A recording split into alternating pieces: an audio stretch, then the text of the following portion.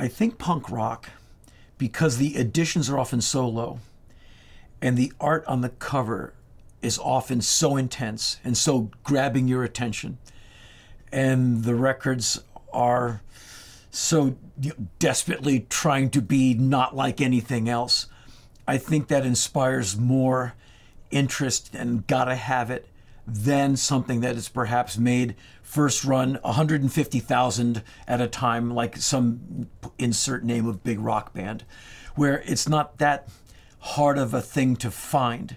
Like if I lost it when I moved to my new apartment, stand outside long enough and one will fall out of the sky into your hand. Or you can buy it used for 99 cents. And nothing against Led Zeppelin. I have all those records.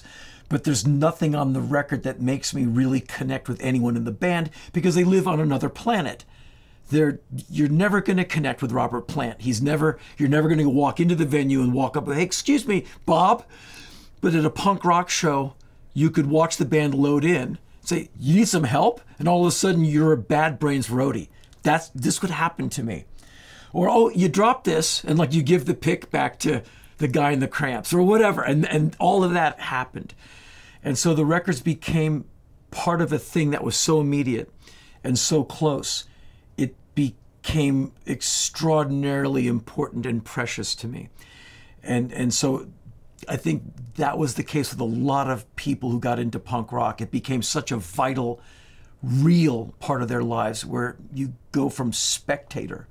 You and 20,000 other people see the great whoever on stage, and you're far away and you're thinking about parking and all of that. But when you're at a smaller show, it's a night of your life that becomes something that becomes another ingredient that composes your whole.